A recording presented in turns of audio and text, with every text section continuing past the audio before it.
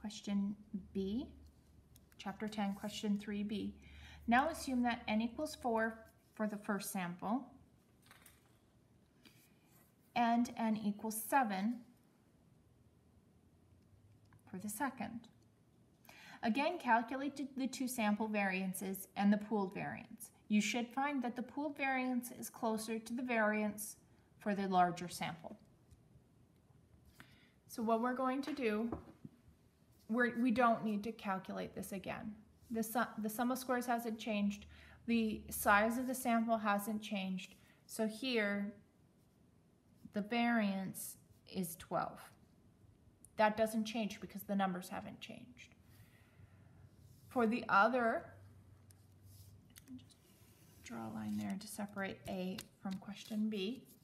We do have to recalculate this though because the sample size has changed. So we're going to take the variance is equal to 18, but now n minus 1 is 7 minus 1, it's 6. So that's now 3. We're going to calculate that pooled variance. I'm going to take sum of squares 1 plus sum of squares 2, divide by the degrees of freedom of 1, which is 3, plus the degrees of freedom of the second, which is 6. Remember that degrees of freedom equals n minus 1. I guess I should have put this in here. I'll just do that. 36, and this one's 18. So it's the same formula as we used up here.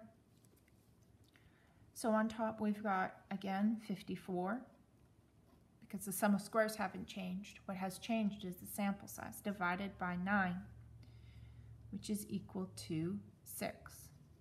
And lo and behold, just as predicted in the question, the pooled variance is closer to the variance of the sample that has the larger sample size. So 6 is closer to 3 than it is to 12. And that's because the sample size over here is 7 and the sample size over here is 4.